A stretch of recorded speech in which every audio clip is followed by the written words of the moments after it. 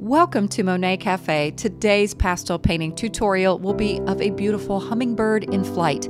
This lesson will be featuring Pan Pastels. I've been enjoying using these for my past few paintings. This lesson also will feature iridescent pastels. These pastels give such a wonderful sparkle to this hummingbird. And if you're watching the free version of this tutorial here on Monet Cafe, I'd love it if you would like this video and subscribe to my channel. And if you happen to be a patron of mine, you will be getting the full tutorial, all of my commentary, and more.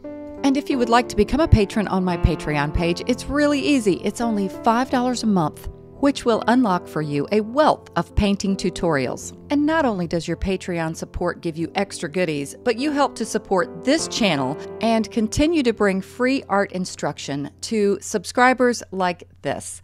I was so blessed to read this comment from a fellow subscriber here on Monet Cafe, letting me know of her gratefulness to have a means to learn art. She comes from a war-stricken country. She lost her child, which I can't even imagine. And Monet Cafe reignited her passion for art, bringing her some joy. So thank you to all of those who support this channel and my Patreon page. You're not just helping me, you're helping so many people around the world. I just love that. Okay, we're really getting started now. Let's talk about these products. As I mentioned, I will be using a pan pastel background. Most of the background is completed with pan pastels. And if you don't know about these pastels, they are literally the same substance of regular stick pastels, but they're in these little pans, like little compacts. And you apply them as you would with regular painting, with applicators that are sort of like a brush. The applicators come in various styles for various mark-making techniques. There's also these larger sponge tools. Mine look really dirty, but you can literally wash them off for reuse. I'll be using just a few pastel pencils, and now it's time to pick out this surface that I'm going to use. I have learned through my experimentation with pan pastels that a surface that's not too gritty works better. And this surface, made by Art Spectrum, it's called Color Fix. This is the Cool Pack, and I chose the color Elephant Gray. The surface is perfect for pan pastels. I'm using a charcoal pencil, a white charcoal pencil by Derwent to get in my sketch. The reference image is from unsplash.com. I did alter it in Photoshop. I wanted a vertical format, so if you're a patron of mine, you will be getting that as a downloadable image to work from. I created a sketch, very basic for the foliage, but I wanted to get the hummingbird a bit more accurate. So I spent more time on the hummingbird. My hummingbird is a little chunky to begin with. I trim him down as I paint. And if you're a patron of mine, you will get a slower version of the sketch with more commentary. And now I'm going to apply the pan pastels. I'm using two purples here. One is a darker purple and one is a lighter value. That's one of the wonderful things about pan pastels. We're a little limited when we use stick pastels in how much we can mix them, you know, like watercolor, acrylic, or oil. You can have just a few colors and mix just a grand amount of other colors from that. With stick pastels, you can do a little mixing as you blend colors on the surface, but you are limited. But with pan pastels, we can use a lighter value or a darker value to get so many different tints or shades of a color. So you don't have to have as many pan pastels as you do with regular stick form of pastels. Also, they blend beautifully with these applicators. For the majority of the background here, I'm just using this large round applicator, and you can see how it's giving such a soft, moody effect, and that's really what we want with the background. You can see the reference image already had that effect going. You do that in a camera where you change the aperture to get that out of focus background. So pan pastels are perfect for this. And I have totally gotten more excited about using pan pastels because when I first tried them, I was using them on surfaces that were too gritty. I hadn't tried them on sanded surfaces that are a little bit more smooth, like this Color Fix by Art Spectrum. I think it's perfect for using Pan Pastels with. Also, I've been using some Pan Pastels on unsanded paper. My next tutorial will be of a bumblebee. That's our theme this month, birds, bees, and butterflies. And it will be on a very affordable unsanded surface using Pan Pastels. And I am going to use some stick pastels for this. Mostly, though, just the iridescent pastels that I'm going to be using to add that sparkle to the hummingbird. You know, hummingbirds are a little iridescent, certain species or varieties of hummingbirds. And so I thought these iridescent pastels you'll see me use later, they're made by Mount Vision. I love Mount Vision pastels.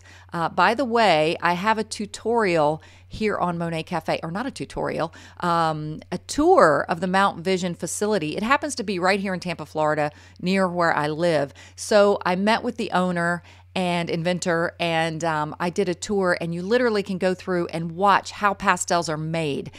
So while I was there, my eye caught fascination with the iridescent pastels. So I bought, it's like 20 of them, I think, is the total that they have. They have a set of 15. I'll show you a picture of those right before I go to add the iridescent pastels. A set of 15, which is the basic set, all these bright, gorgeous colors, and a set of 5 that are more of the darks for the iridescent pastels. They're not cheap, and you can't buy Mount Vision pastels in half sticks, unfortunately. I always recommend buying half sticks because you get more color for the money, but they don't have half sticks. So you do not have to have Pan Pastels or iridescent pastels to follow along with this tutorial. As I always say, use what you have. People even use other mediums to follow along with my tutorials. I mean, the same principles apply. You know, just use similar values and colors and techniques, and you can totally follow along with my tutorials with whatever you have. And by the way, this Monet Cafe version of this tutorial you're seeing here is substantially sped up more than the Patreon version. My patrons will get more commentary and not quite so fast. However, if you're here on Monet Cafe and you'd like to see it slower, just go to that gear icon. It's at the bottom of the viewing screen to the right. You click it and you can slow this down. I recommend listening to my commentary here first, but then you can go back and watch it and slow it down and see it at a pace if you would like to follow along. And I think you may be beginning to see why I love using Pan Pastels now for backgrounds. Can you see that soft, just moody effect? And I recommend, here I'm just cleaning off the applicator with a paper towel. I keep it on a roll of paper towels because it gives a little firmness for me to press and clean it with.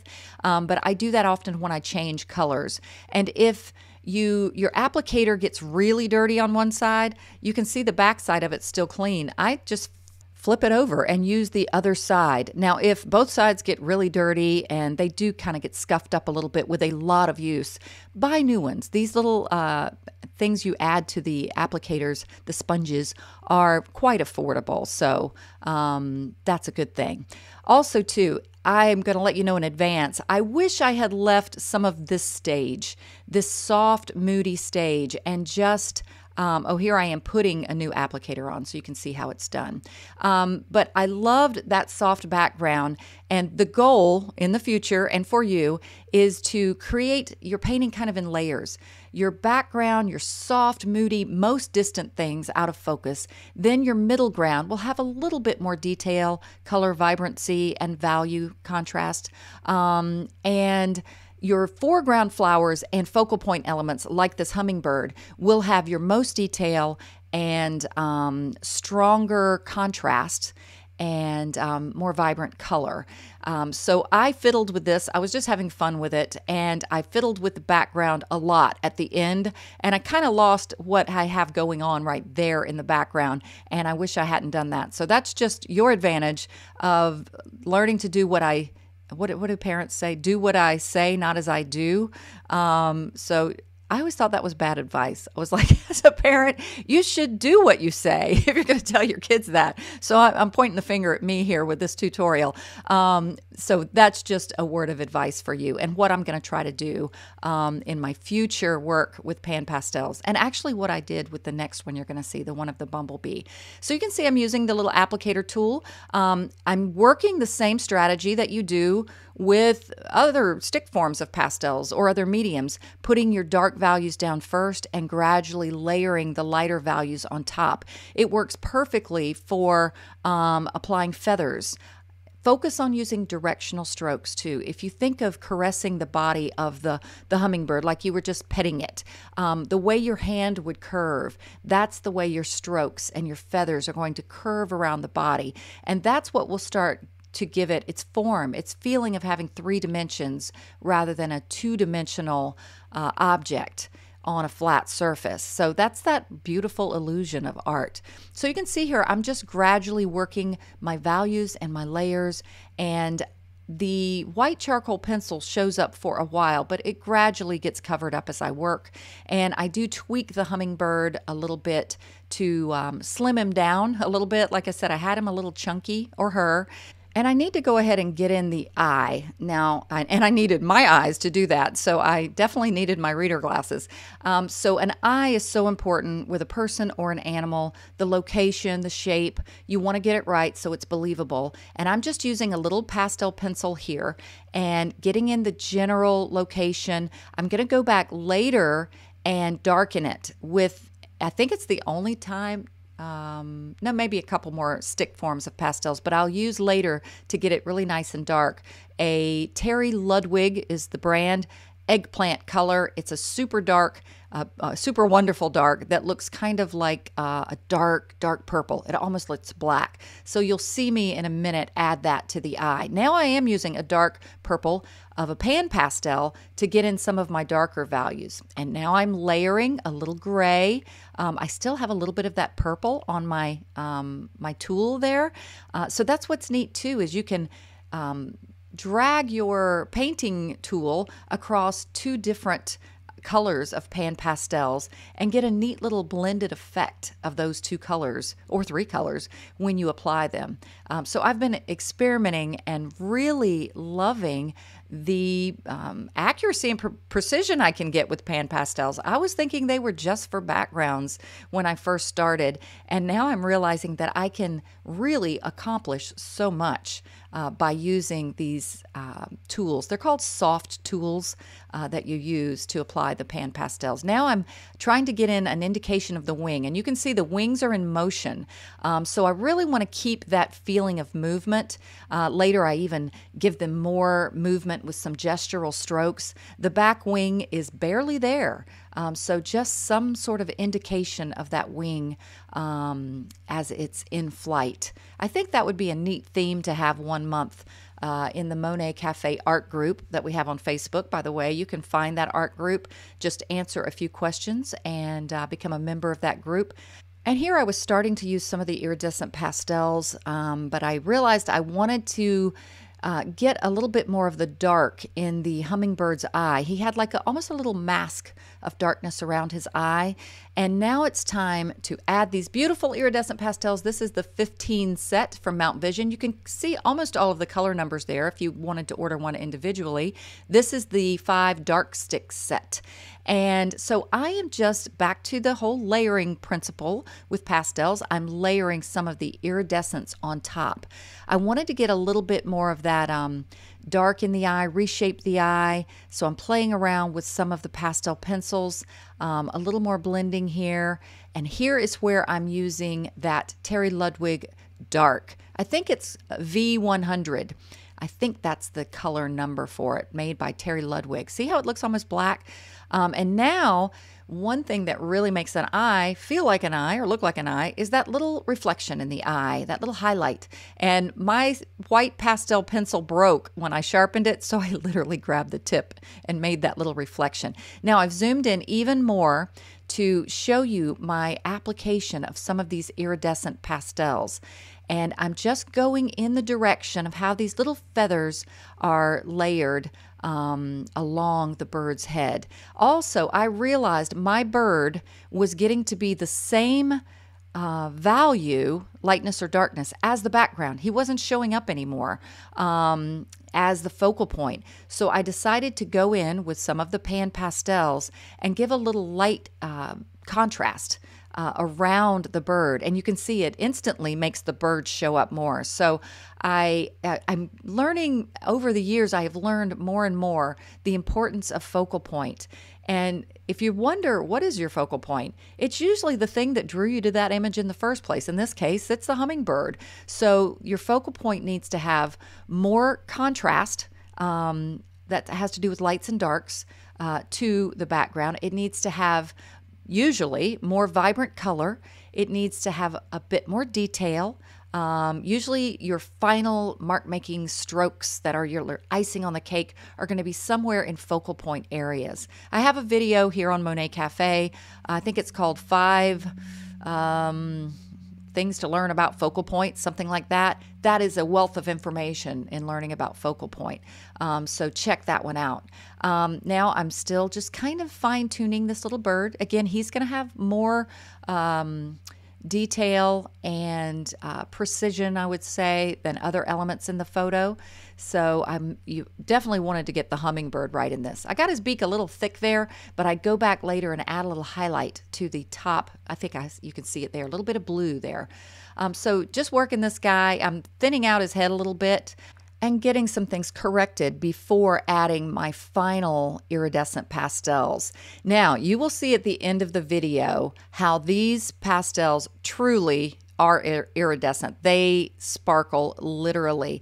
For some reason, when it's on my easel under the lighting that I have, you can't really appreciate the sparkle. So I take it in an area where I can move the painting and you'll see the iridescence. It's absolutely wonderful. Now, I think that too much of this, I mean, it could look a little tacky. Some people think iridescent pastels are tacky already. You can see a little bit of it here, but I think it's fun. So if you like to have fun like I do, I don't pull out my iridescence all the time, but for a subject matter like this, it really is a lot of fun. I'll work a little bit more on the hummingbird, getting his little feet in there. Feet should be very subtle, little gestural marks. Mine are a little dark here. I go back and lighten them up. You're going to see me work on more of the focal point flower here. This layering works just like other stick form of pastels, usually putting your darker values down first, gradually lightening them up as we add our other highlights to them. And I'm going to add some music for you guys as you watch me work. You will see how at the end, you'll see how I kind of lose some of the soft background there. There's some points where I kind of wish I'd just left it where it was. I'm getting better at that. I think I have music on often when I paint, and I just get into the moment, and I'm just having fun, and I keep painting, and I need to learn when to walk away. So, but I was still very happy with the final, and just like you guys, I learned something new with every painting. So enjoy the rest of this to some lovely music. And if you haven't yet, if you're still watching and you haven't yet clicked that like button, please do that. It really does help this video to get shared more and seen by more people. Also, subscribe to this channel. If you've been coming here for a while or you like what you see so far, go ahead and click that subscribe button and leave me a comment. I love to hear from you, just like that comment I shared earlier. It blesses me so much to know how the videos are helping you. I answer a lot of questions here on the YouTube channel, so I'd love to hear from you. All right, enjoy this music, and I will be back at the end.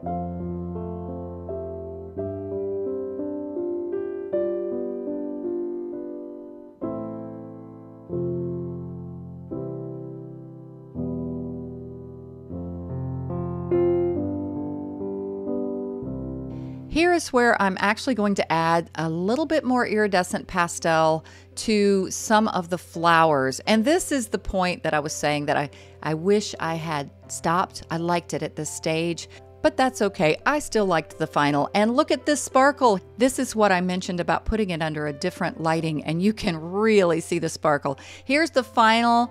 I really love this little hummingbird. He was so fun to paint. My mama loved hummingbirds so much. And here is a view of the full painting, which I will be putting in my Etsy shop. You can find my Etsy shop link in every video description. And here's a little sneak peek at the next tutorial. Again, some pan pastels on unsanded paper. All right, artist, I hope you learned lots. As always, God bless and happy painting. Thank you so much for joining me in today's lesson. I hope it blessed you, and it would bless me if you would consider subscribing to my channel, liking this video, and if you would like extra content or just to support Monet Cafe, consider becoming a patron of mine on my Patreon page. All right, artists, until next time, God bless and happy painting.